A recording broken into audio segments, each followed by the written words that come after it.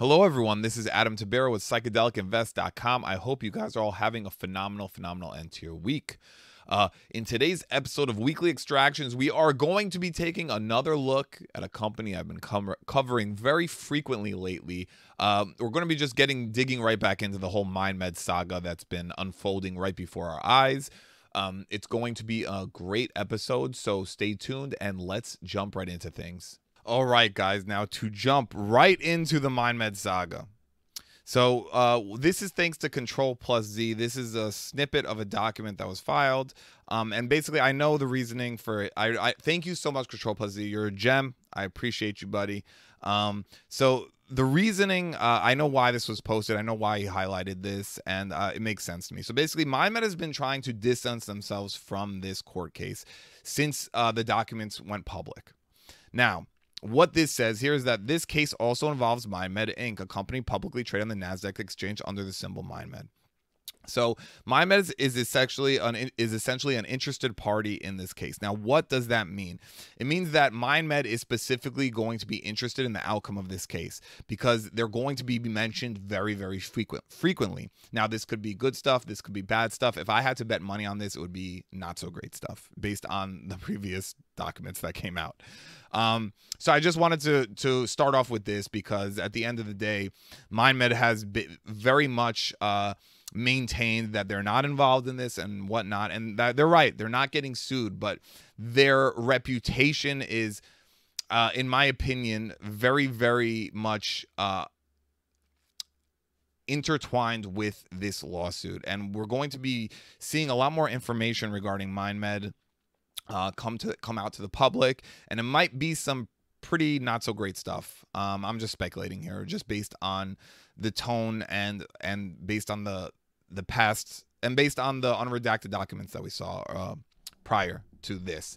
So I am just eagerly anticipating more of these documents, the court documents, and we'll see what happens. But at the end of the day, it's very obvious that Mindmed is not really doing everything they can be to supporting retail investors right now. And we're going to elaborate on that in the next thing I get into. So let's just jump into that right now. So what we have here is this was a statement made by Freeman Capital Management. So I'm not going to read the whole thing. I'm just going to be taking bits that I thought were very interesting. So in regard to the negotiations with Freeman Capital, management has consistently slow-rolled the negotiations, misled FCM regarding timelines, and engaged in bad faith antics while the stock price has been plummeting. And we also have, essentially, Freeman Capital Management hopes to reach an agreement in principle on these issues at the meeting. Barring the foregoing, Freeman Capital Management will have no choice but to execute a myriad of planned responses to effectuate the value enhancement plan. So Freeman Capital Management put forth a value enhancement plan. You can find that on their website, mindmed.zone/letter. And they go on to say, Freeman Capital Management will not tolerate or accept the status quo of excess management compensation, out of control costs, and inefficient drug development. So I want to highlight this because this really resonated with me. So I'm going to be focused on Robert Barrow a lot here. And not that I have anything against him personally. It's just he is the CEO for the company right now. And he's made some pretty, in my opinion, just idiotic statements. So the first one was where Robert Barrow said they were keeping their IP close to the chest because they didn't want to tip off competitors. So when I first read that, I laughed to myself and I was just like, what is he thinking? Like, what is this? You have every other company in the psychedelic sector aggressively pursuing patents. You have Compass. Every day you're reading about a new Compass patent. You have Atai aggressively pursuing patents. You have Numinus just granted a patent today for a specific type of psilocybin. Or I think they filed a patent. I wasn't sure if they were granted it. You have Perception Neuroscience, the company that was spun off from Field Trip, once again, going after protecting their own intellectual property and patenting their formulations. And then you have Mindmed and Robert Barrow over here saying, no, we're not aggressively going to pursue patents. We're going to keep it close to the chest. We don't want to tip off our competitors.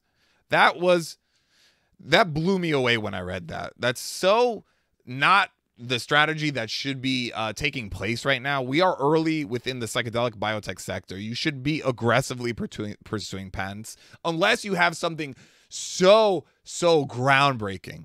So groundbreaking, which I really do not think MindMed has anything that groundbreaking.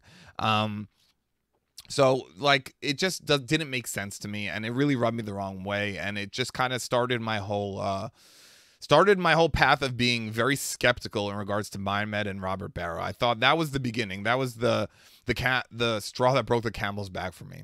So then we have compensation here as well. So once again, we'll bring up Robert Barrow, and I know it's a lot of the management as well. It's not just Robert Barrow, but specifically Robert Barrow is getting paid more than $3 million in terms of his salary to run MindMed. That is frothy, guys. That is a lot of money to run a biotech company that isn't profitable or doesn't have much going for it in general in terms of patents, intellectual property, and stuff like that. I just think that, and once again, it's nice to see that Freeman Capital Management are in the same boat here. It's just they're seeing the overinflated salaries of upper management, and they're like, what the hell is going on? What the hell is going on? Is this a company that's actually trying to do some great work here, or is this just to make upper management profitable at the cost of investors? Because right now, in regards to how things look optically, it just looks like it's going to be a situation where the upper management, the people who already have the money, are just going to be profiting and keep profiting while the retail investors suffer. So it's compensation, out of control costs, and inefficient drug development. In regards to inefficient drug development, it was also Scott Freeman mentioned that they would be able to, they had the data to skip a phase 2 and go right into a phase 3. So it's like, once again, that could save the company a lot of money. It's a lot of money here. And yeah, and in regards to MindMed has a share offering on the table here. They can dilute at any point. I will say this: if MindMed ends up diluting investors, that would be it in terms of just investor sentiment and MindMed. They already did a reverse split in the midst of a bear market. When this happened, I let the community know how against it I was and how I thought it was really the bad move. I would have rather MindMed took the delisting on the chin and then provided shareholder value and let the stock price appreciate organically. If you guys are doing all the right things as a company and you have value in IP or whatnot, then let the stock price appreciate organically and make it back onto the NASDAQ. It's not like institutional investment is the bulk of what's propping up MindMed right now, because it really isn't. It's all retail investment. So I didn't understand the purpose behind the reverse split. I thought it was just going to end up blowing up in the faces of retail. And lo and behold, if we look at the stock price, I think MindMed's trading at like $5.80 something right now. We'll check it at the end of the video. But it's just, this is already not, it's already turning out pretty terribly for retail investors. So they had the reverse split. And I think if you're comparing, I think MindMed is right now is hovering at all-time lows. So this is really not great for retail investors. But it's okay for the upper management in MindMed because they're still going home with their ginormous paychecks. They're fine. They can sleep at night while retail are losing money. It's just unfortunate the way things unfolded. So I'll read this last thing by Scott Freeman. I founded MindMed to bring psychedelic-inspired medicines to the market to help people. Our patients and shareholders deserve better than this. So I can't speak on Scott Freeman's intentions. I don't know him that well. We had one interview together, and he seemed like a pretty nice guy. But in regards to what he's saying, our patients and shareholders deserve better than this, I can echo that sentiment. The MindMed investors deserve so much better than this. They've supported this company through thick and thin. They are through everything that has unfolded over time. J.R. Rand leaving, the stock price basically the stock price depreciating significantly since all-time highs. They remained optimistic throughout. They were buying the dip. They were doing what they can to support the company. And the question here is MindMed doing everything they can to protect their investors? And from my perspective, it doesn't look like it at all. MindMed has remained pretty much silent during all of this. They came out with one statement where they said that, hey, we are not the ones that are being sued in this. We have no part in this lawsuit. Okay, fine. They're correct. They're not being sued. And they released 2 patent filings. One for using genomic sequencing to hone in on a dosage for LSD. And another one, I think it was for some type of MDMA derivative. Correct me if I'm wrong, please, in the comments.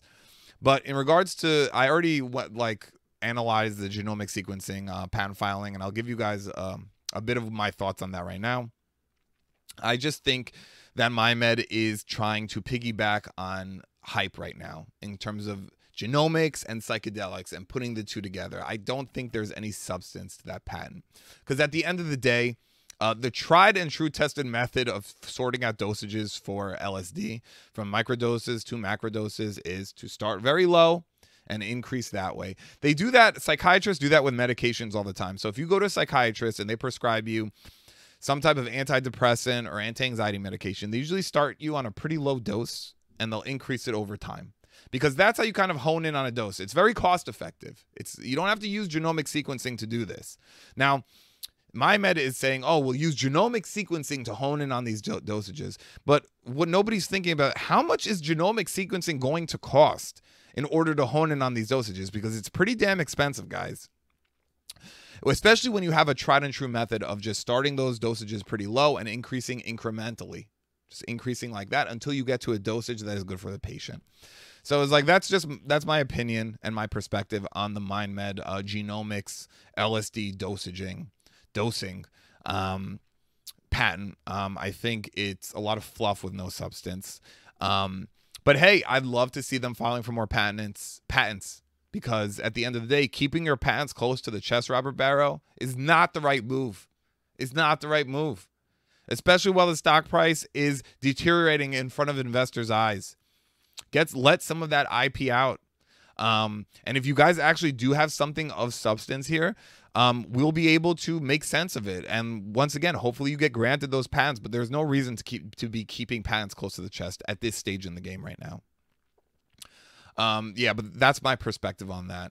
So essentially, this was Freeman Capital Management's statement in regards to the correspondence that they had with MindMed. Today came out that MindMed, basically the deal with MindMed there was no deal. So it looks like Freeman Capital Management will be taking up the role of an activist investor, and it's going to be interesting to see what kind of news is going to come out of this. What are we going to find out in regards to what's going on behind the scenes at MindMed, or what was going on behind the scenes at MindMed? It's going to be very interesting to be able to peek behind that curtain to see just what happens behind some of these biotech companies, because I can tell you guys firsthand here that it's not in favor of investors most of the time. Like 99% of the time, it's always to make and like this makes sense. It's always to make the management and the bigger investors more money. Retail investors are literally the lowest of the low in terms of what a lot of these companies care about. They don't really care about retail as much. They care about the big whale investors that they have, the 5%ers, the 10%ers, whatever it is, the institutions that are supporting them.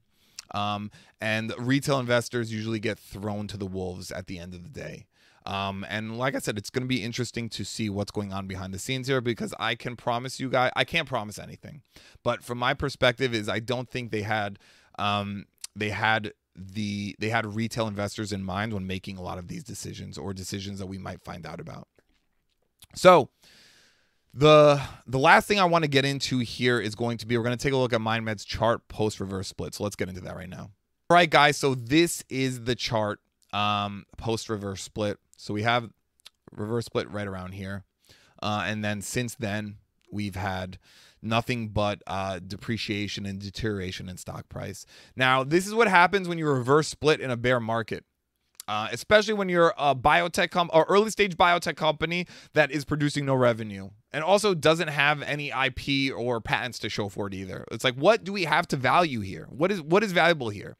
The partnership with Basil, yes, I think that is one of the main things Mindmed has going for it. But other than that, I don't see much. I want to hear more from Mindmed. I would love to have anyone from Mindmed on the show come out and basically just lay out the pathway to profitability and how you're going to support retail investors. Because at the end of the day, Mindmed retail is what is supporting the stock price here. You do not have many institutional investors at all. It's mostly retail here. They need to come out and they need to address retail. And at the end of the day, the stock price closed at $5.74 today.